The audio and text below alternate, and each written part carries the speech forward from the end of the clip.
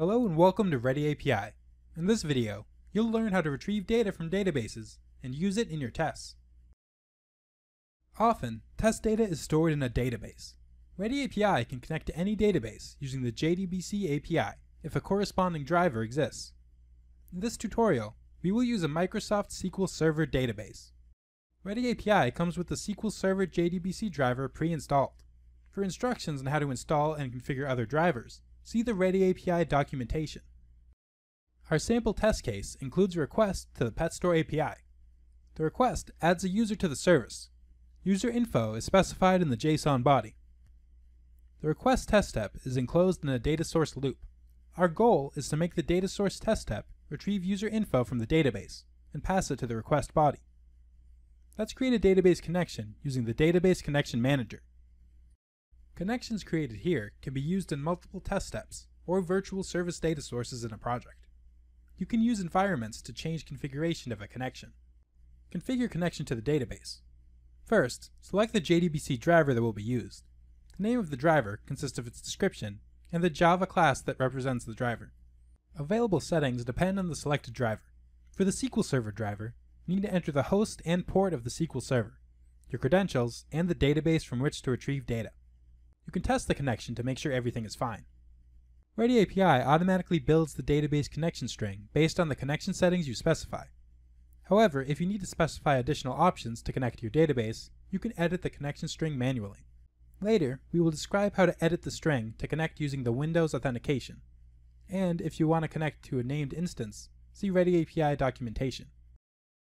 Now that the connection is created, set the type of data source to JDBC and select the configured connection.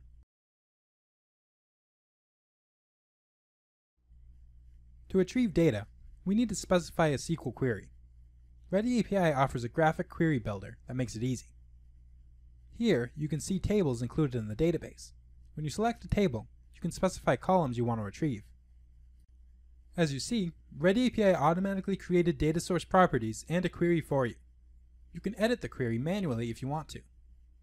You might also want to specify the limit of rows that will be retrieved from the database. To pass data from the data source to the requested test step, we will use property expansions.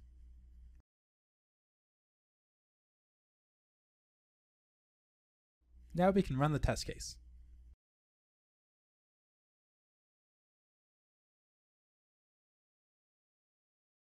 As you see, each time the request was sent with different parameters in the body. If you need to, you can change connection settings for one particular step without changing the pre-configured connection.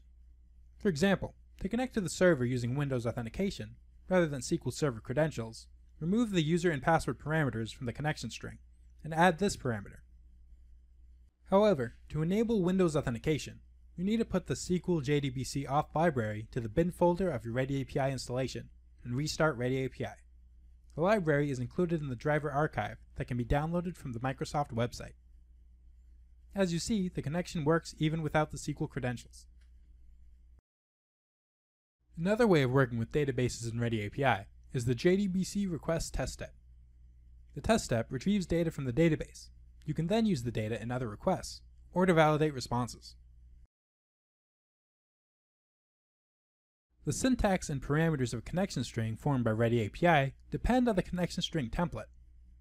ReadyAPI comes with pre-configured templates for some database drivers. You can edit them or add new ones in ReadyAPI preferences. For example, you can create a special template for Windows authentication that won't include user and password parameters and will include the integrated security parameter. Now, when you create a connection string in any project and use this template, the connection string will be ready to be used for Windows authentication.